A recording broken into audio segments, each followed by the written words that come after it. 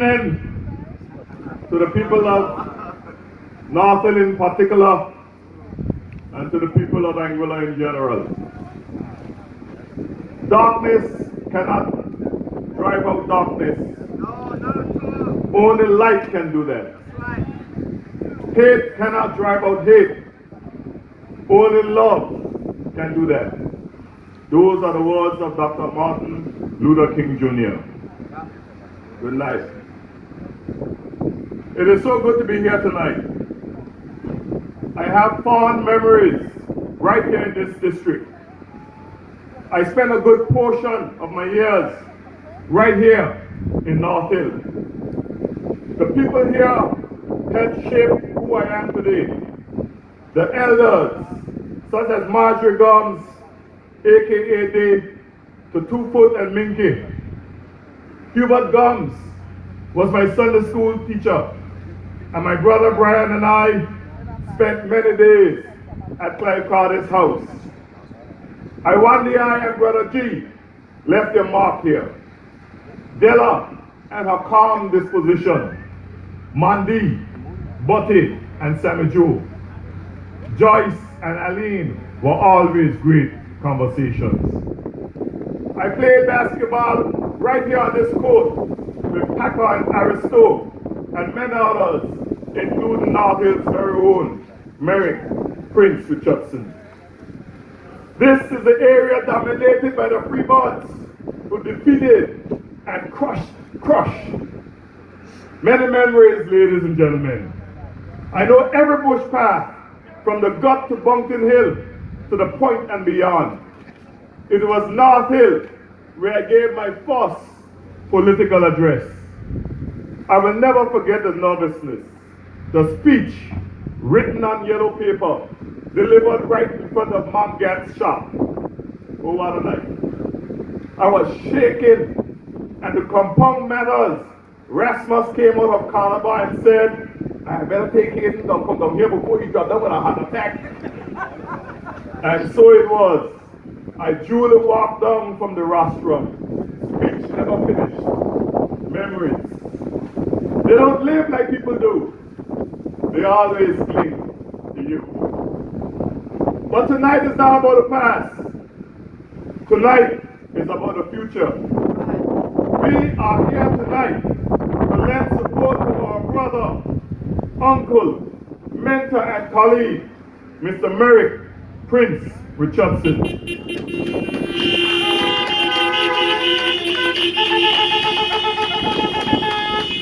This is the very first political rally on the March for Change in 2020. It marks the year of change.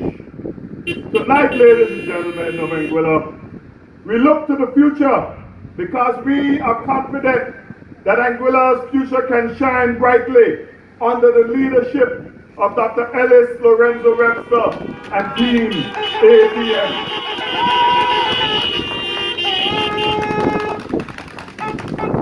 Ladies and gentlemen, this is what they call the silly season, and all manner of silliness will be spread about Team APM. They will make all sorts of ridiculous claims about APM, but picture this. Look at the team. Look at the caliber. If we were not a solid organization, would we be able to attract such candidates as Kennedy Hodge and Kimberly Fleming and Jerome Roberts? If we were not a stand-up organization that cares about you, the people of this country, would Courtney Morton resign his high-profile job to return home to represent the people of Ballina and the people of Anguilla in particular? If we were not a compassionate organization who cares about the youth, would we be able to stand here tonight with a man that has given so much to the development of the young men in that of Merrick Richardson? Would we be able to attract the brilliance and commitment to the country that Prince Gums Mary brings? If we did not care about the well-being of our people and reformation of our public healthcare system. With Dr. Ellis Lorenzo Webster, a successful doctor, gave up so much to come back, to give back. Ladies and gentlemen, if we were not an organization that is keen on reform of the public service, would Kenneth Hodge take early retirement to run for higher office?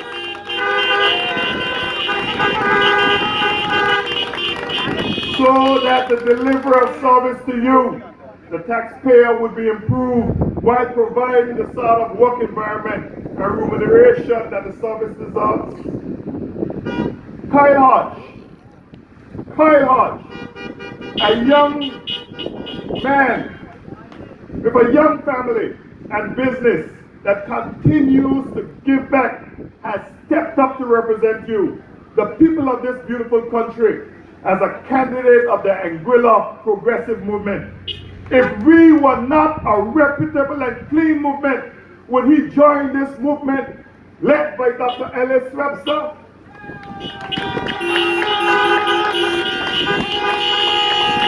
Think about it, ladies and gentlemen. Think about it, and don't relegate your thought processes to any politician or political supper singers. Think about it. Use your brain. Look at this team objectively and ask the question, would a young, globally accomplished athlete, lawyer, and the first ever Black Miss Universe Great Britain join this movement for change? If she did not believe in you, the people of Anguilla, and the leadership that Dr. Webster and Team APM brings, ask yourself, if Deanne Kentish Rogers, a young lady who has opportunities the world over, joined this movement for change, if this wasn't a stand-up organization?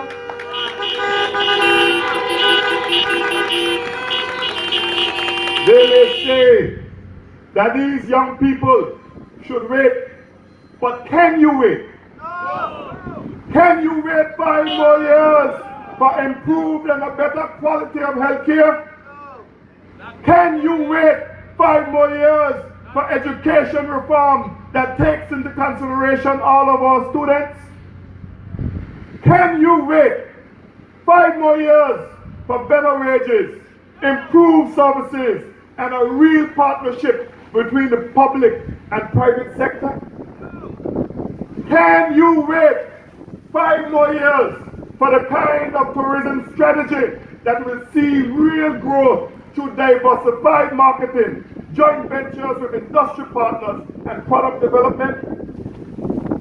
Can you wait 5 more years for a track and field facility, recreational facilities, and more supervised after-school activities for young people? Ladies and gentlemen of Anguilla, can we wait 5 more years for better banking services and policy initiatives that will enhance your quality of life?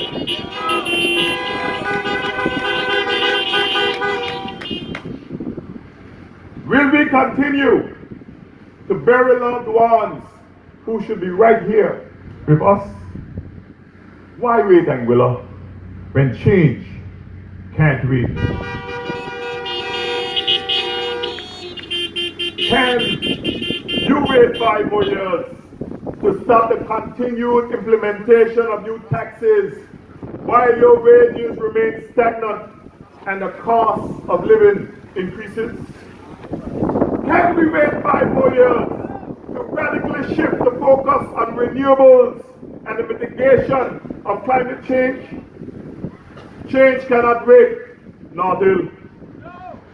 Change just can't wait, Anguilla.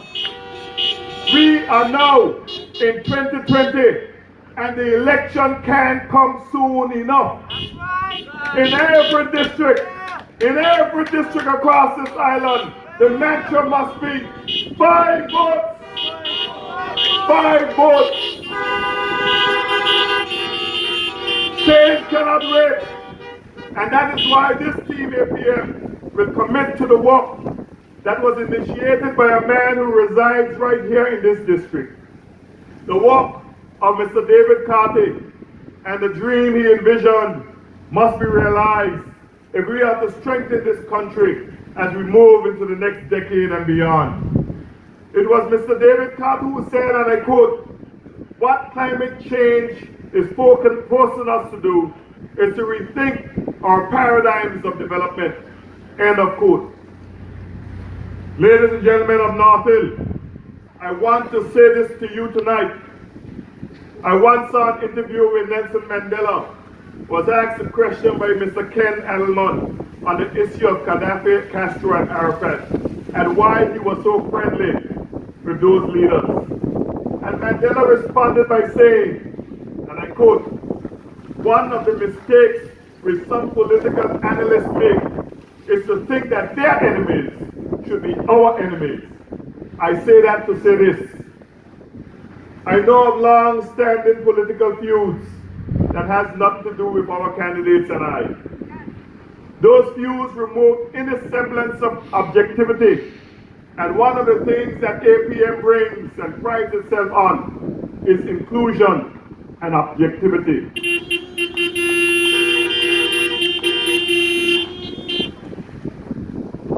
I have learned of the feuds between the last generation of politicians, and we cannot allow this generation to divide the people with vitriol and character assassination of people and their families.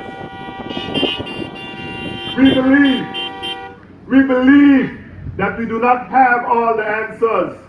Neither do we have the monopoly on ideas. So when we hear of a great idea, we sit and discuss it to determine how is the best way to move this idea from an idea to reality. So as I listened to the idea promulgated by Mr. David Carty on the subject of renewable energy and other matters, I wonder, why is it he is not placed in a position to make these ideas a reality? When I read of his idea of the Energy Transformation 2020, it was even outlined in the United Front Manifesto. I can only think that this is the vision of Mr. Carty. So what is Energy Transformation 2020? It envisioned a significant amount of energy emanating from solar and wind sources, which will result in falling electricity costs and the rise of electric vehicles, while giving Anguilla a leg up on the march to mitigating the fallout from climate change. This is a holistic discussion where we must come together to safeguard our future. We may be small and contribute very little to greenhouse gases, but our foray into renewable energy and sustainable development must be rooted in the people who reside here. It must be rooted in the preservation of Anguilla. And Anguilla, that best days can be before us if we are serious about making the changes that are necessary for our survival and growth.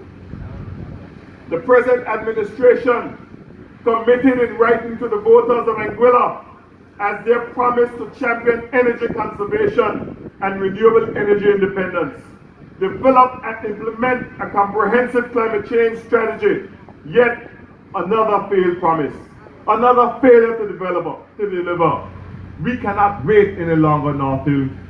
We cannot wait any longer, Anguilla. We cannot wait for sound government policies to be implemented and developed that are focused on the social and economic development of the people of Anguilla in terms of prosperity, health, education, and community.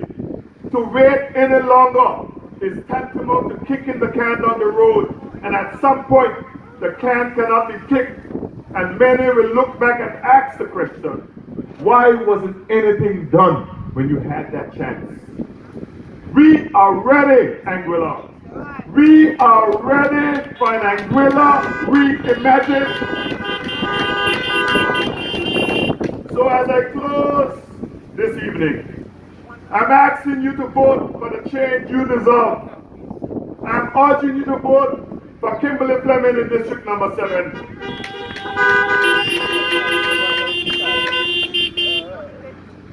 I am begging you to vote for island-wide candidates Kenneth Hodge, Kyle Hodge, Kennedy Hodge, and the Queen of the Pack, Miss Quincy Gomes Marie.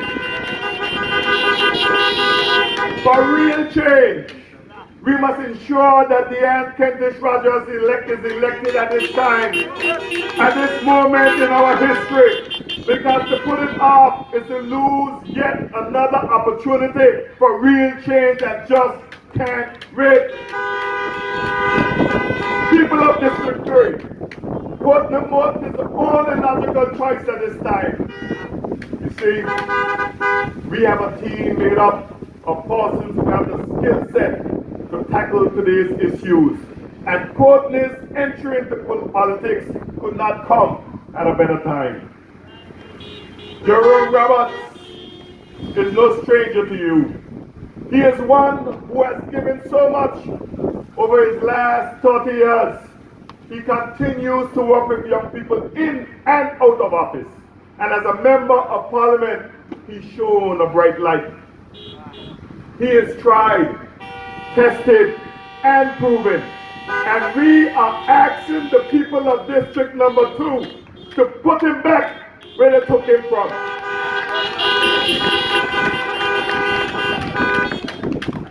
I have no doubt he will do so. I have often heard the cries of the people of District 1.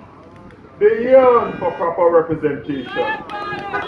One that is visionary, capable, and able. One who can bring about real change they deserve in that district.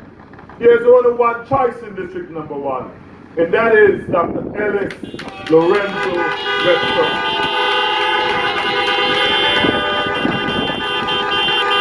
This is your opportunity to create history in District 1. Do not let it slide. This is your chance. This is our chance.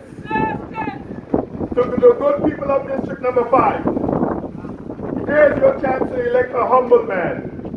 A man of great talents who is unselfish with his time.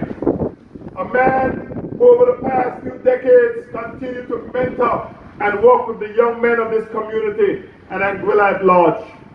What if there were more of us like Merrick? Think about the lives we would have saved.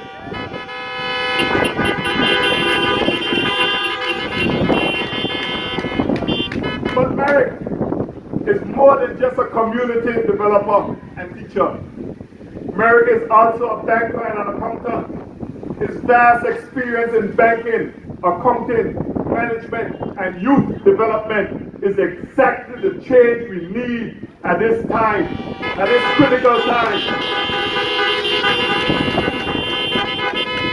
Not just someone who will fly into your kitchen and open the pot if they decide to visit you and eat your food.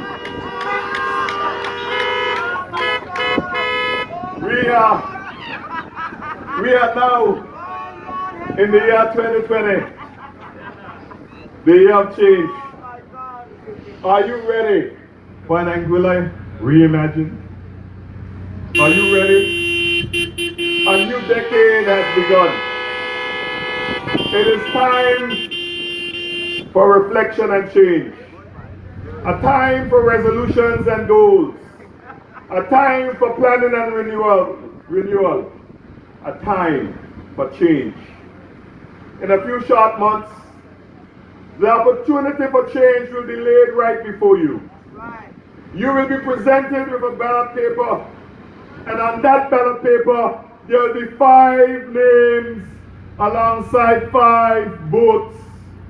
You will have your district representative, and you will have your 4 island-wide candidates.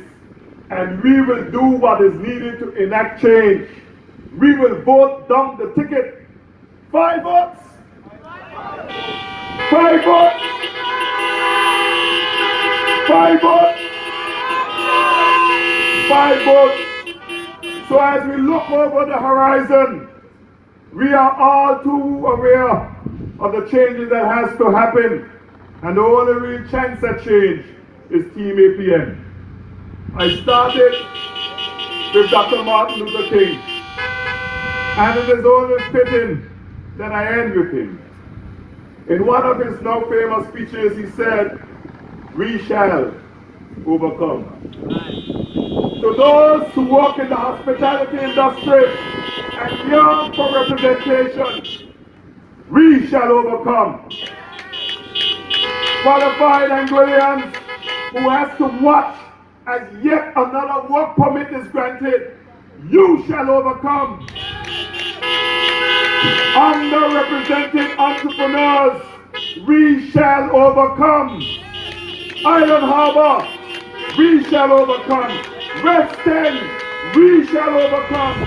Sandy Hill, Ballina, we shall overcome. Road North, Road South, we shall overcome. Vote the vote, because change just can't wait. Thank you, good night, and may God bless Anguilla.